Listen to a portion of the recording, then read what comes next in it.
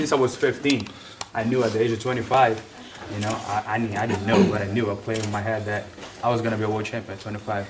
Here I am, 25. You know, like I said, everything that I've been through, the suspension, you know, all the things that happened with me, just prepare myself and made me a better person for this moment. So I'm ready, man. I can't wait. You know, I got here, like, I'm like a mama's boy, man. I've never been more than 2 weeks away from my family before I moved here and everything.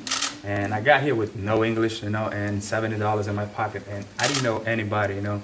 I knew Marcus, that we were from the same city, you know, he's my jiu-jitsu coach. And I didn't actually knew him. I saw him out twice, you know, when we were hanging out, partying and everything. But I was a fighter already in Brazil, you know. I had 21 fights already. And I gave him my profile, you know. And that was the time when ATC was starting.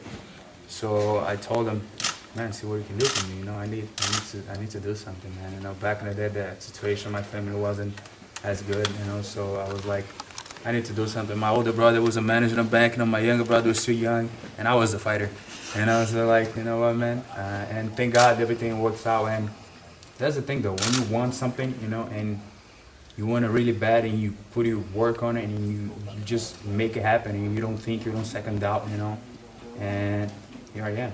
I just couldn't see it, how I was gonna do it living in Brazil, you know, because the money and the thing is just, it wasn't possible, you know.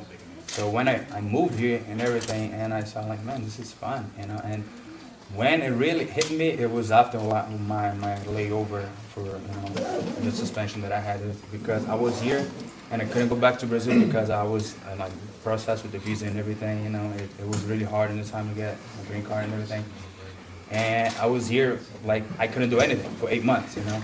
I could have just trained, but when you just train and you don't have a fight, you know, you don't have a goal or anything like that, it's kind of like, it's pointless because you do that every day of your life, you know. So it was like, man, you know, that's, when I got the chance to come back, you know, it was like, man, I don't want to feel like this anymore, you know? And I remember, like, every day I remember the feeling that I had when I lost to John Fitch, you know. I just put everything together, you know, and what I want for me, you know, the things that I want to accomplish, and I just take it on my opponents. I'm just a kid, and I'm 25 years old, and I started fighting professionally when I was 15, you know, so I had childhood, but I was on training, and I got here with 19 years old, so when I got here, it was just, you know, and I stopped fighting like two years ago. I know, like, I had a little bit of fame and a little bit of money on the side, and like I started enjoying the life and everything. But you know, it just off the sun, I just look back where I came from, you know, everything that's going on in my life, and I was like, whoa,